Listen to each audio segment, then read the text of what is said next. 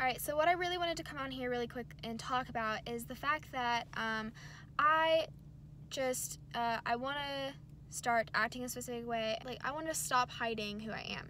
So basically, I think it's really important to embrace who you are, and I feel like we are all here humans. We are made to be a specific way, and we wouldn't have gone through anything that we've gone through in our life if we were not supposed to be embracing it and going with life. And so anyways, what I wanted to say is that I want to start accepting me for me, but I tend to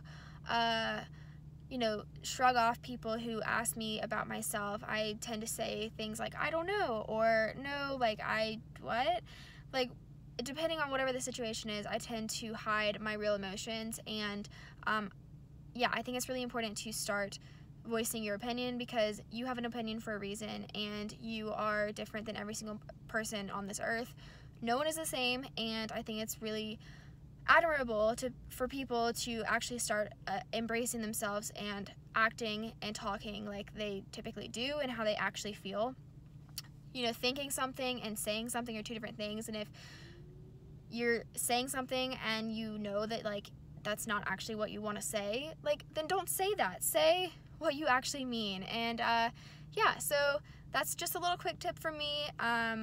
Yeah, start embracing who you are, and even if you think like maybe you're weird, or maybe you think like, yeah, I'm just like not sure how I actually feel, it's okay. Talk through whatever you're feeling, and maybe you'll start understanding yourself a little bit better, and maybe other people will start understanding you as well, and then you can start chit-chatting comfortably and enjoying life. So yeah, thanks for watching this video, and I hope that you guys have a wonderful day.